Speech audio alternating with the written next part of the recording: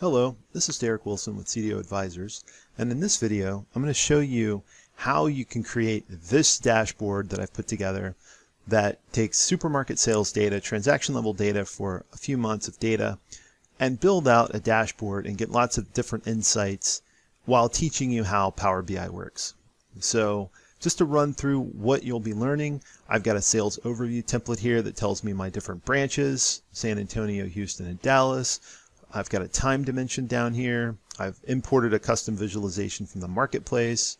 I have a matrix that tells me what was sold by product line, how many, what the price was at the unit level.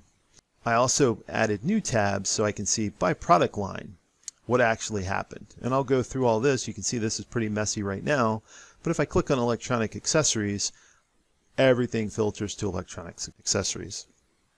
I've also imported a decomposition tree to walk you through how that works. So if you want to see exactly, of my total, what happened, how did I get there, who's making the purchases, where and what type of product. And then I did a deeper dive on the bits of information I have about the member, whether they're male, female, if they're normal, meaning that they don't have a membership, or if they do have a membership, and how do those information affect. If you're a normal member, I can filter all that information out. So anyway, this is the overview of what we're actually going to be building, and it uses lots of the core components of Power BI with the canvas.